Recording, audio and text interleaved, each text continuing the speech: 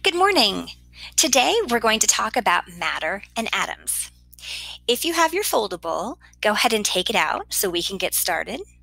You'll want to pause this frequently so you can take notes and draw pictures. Let's go ahead and get started. How are we similar to the Earth, the Moon, and the stars? When you first think about it, humans and objects in space have very little in common. Or do they? We all have matter. We're all made up of atoms. Matter is anything that has mass and volume. Mass is defined as how much matter an object has. Volume is how much matter occupies a space. There are three phases of matter. You're probably familiar with these phases already: solids, liquid, and gas.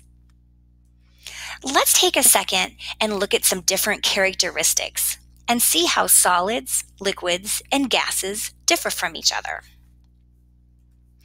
There are three main characteristics of a solid. Solids have particles that are packed very tightly. They don't flow easily as a liquid would.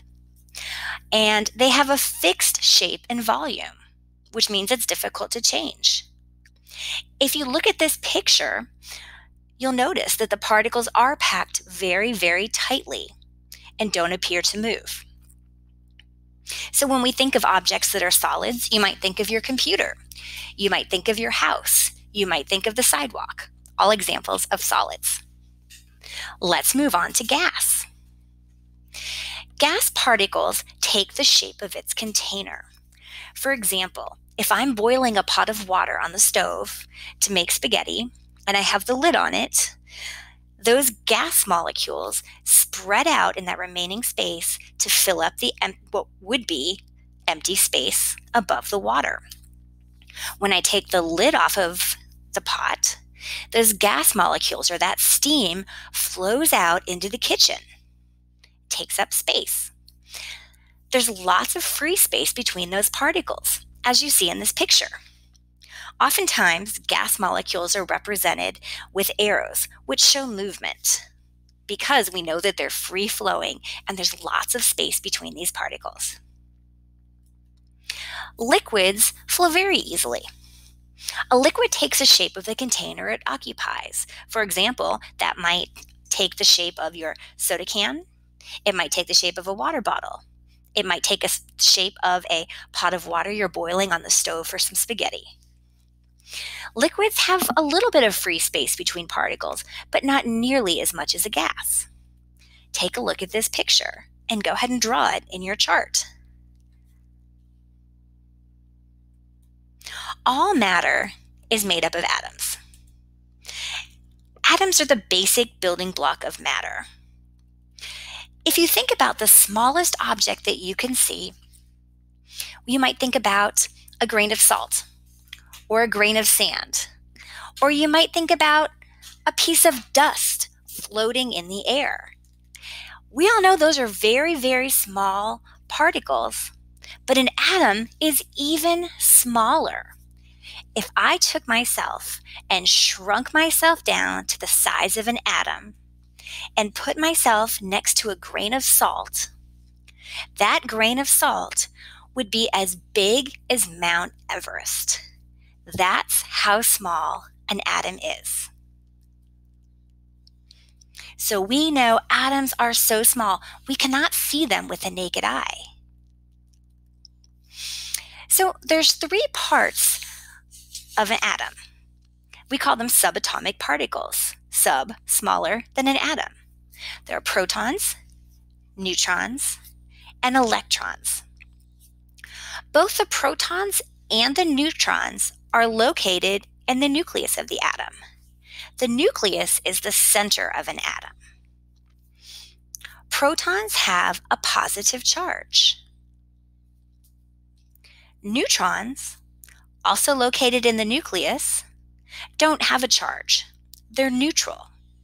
For example, if you have two friends and they're fighting over something, you might say, I'm not taking sides. I'm going to stay neutral. I have no opinion. Lastly, we have electrons. Electrons are found orbiting the nucleus in a location called the electron cloud. Electrons have a negative charge.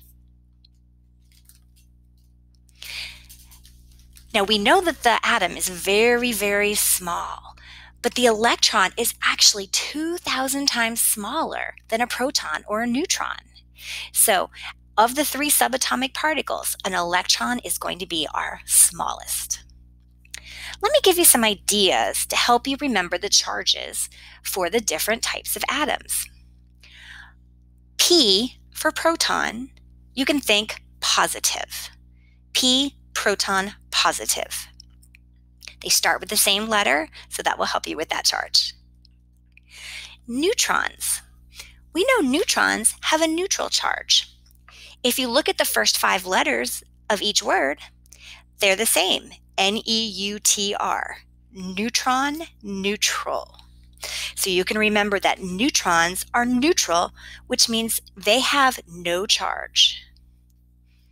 Lastly, if you use your imagination, think about the E in the word electrons. A capital E is made up of 4 negative signs. 1 for the top of the E, 1 for the middle, 1 for the base, and if you turn the negative sign on its side, it makes up the spine of the E. So we've said that we have a nucleus, and inside the nucleus we would find the protons and the neutrons. The nucleus is located in the center of the atom. The nucleus is where most of the atom's mass is.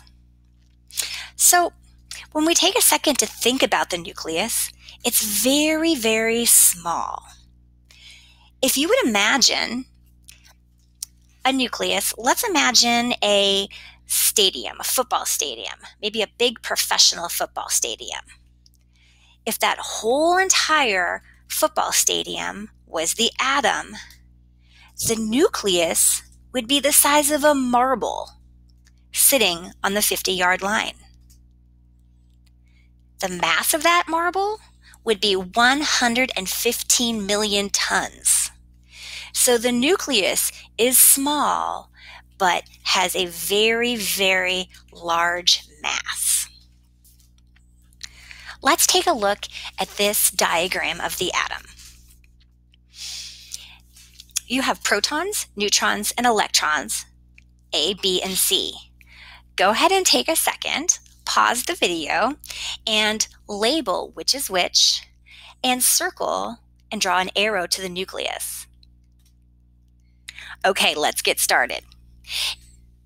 A is pointing to the negatively charged particle in the electron cloud.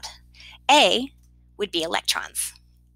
B is pointing to the circle that is empty in the nucleus. Because it's empty, that means it does not have a positive charge and it does not have a negative charge. That means it is neutral. It has no charge. So B would be the neutron. C is pointed to the positively charged particle in the nucleus, which is our proton. Lastly, if you circled that center part of the atom and labeled that, that is your nucleus. Our next activity is a little fill-in-the-blanks practice. So go ahead, take a second, pause it, fill out your answers, and we'll take a look in just a minute to see how you did. Okay, here we go. The center of the atom is called the nucleus. The nucleus is made up of 2 kinds of particles, the proton and the neutron. Protons have a positive charge, and neutrons have a neutral charge. Most of the atom's mass is in the nucleus. Tiny negatively charged particles that orbit the nucleus in the electron cloud are called electrons. Great job. Lastly, I have a challenge for you. On a separate sheet of paper, go ahead and create a triple Venn diagram and see what you can find that is similar and different about the protons, neutrons, and electrons. You might have to get a little bit creative, but I know you can do it. Good luck.